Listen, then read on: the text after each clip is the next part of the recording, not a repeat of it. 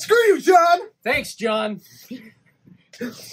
Dave, I don't think you understand how excited I am. I know you are. Because I haven't been able to try this yet. You mentioned it in a video, so we sent it over. This is from John Urbanic, so, viewer. Debatably, for this item, I know what these are. Yeah. These are the entree item from an MRE, so meal ready to eat, of the United States military from approximately, I think they made them from 2011 to 2018. I don't know if they're current production right now. Yeah. But this is the pepperoni pizza. John, I love you. I don't know why you sent this. These are debatably the best entree in all of MREs. I think we have other snacks he sent, and we haven't shot those videos yet.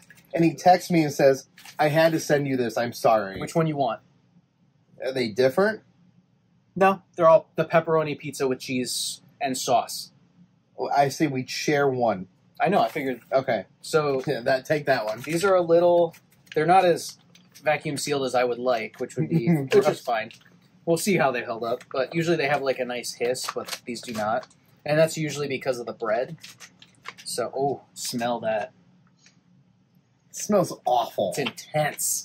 So it looks like a nice square piece of pizza. It's got some shelf-stable cheese and bread. It has your oxygen-reducing packet. Yep. And in the words of Steve 1989, let's get this out onto a tray. Nice. Oh, love that guy. Truthfully, if I got to meet him, that'd be great. I love that guy. Steve 1989 does a bunch of food reviews. I'll throw in a plug just because why not? But yeah, he does all MRE reviews, and I'm going to give you just a little piece. Yeah, that's good. Why does the things that John Urbanic sends us just best radiate smells into my basement? Why does everything John sends us immediately speak to my soul for the most part? Like, he sends all the MRE stuff that I love. But yeah, this is going to be good, Dave. Are you ready? You say good. I say sure. I'll break a little piece off here. So I'm hoping it tastes like cold pizza in the morning. Yeah, it's going to taste like school pizza. Yeah, school pizza sucks. Cheers. Why is it so soft? See, that's the bread. Mm-hmm. I taste bread. Mm-hmm. Bread? It's mainly like an enriched bread, a little bit of sauce, and some smokiness. It's not bad. But man, you get one of these on a hike, and when you're hungry and you're on a hike, it gives you all that energy and it gives you that morale boost that you need. My taste buds say, this tastes fine. Mm-hmm. My internal system is saying, what are you doing to me? Get this out of here. Your internal system's like, I need water. Because this does have a lot of sodium. Yeah, it's a lot of salt. It's not a lot of calories, surprisingly. It's only 280 for the whole thing. Which is not, it doesn't feel like enough for what it is. It's mainly crust. Yeah. Processed, it's mozzarella cheese.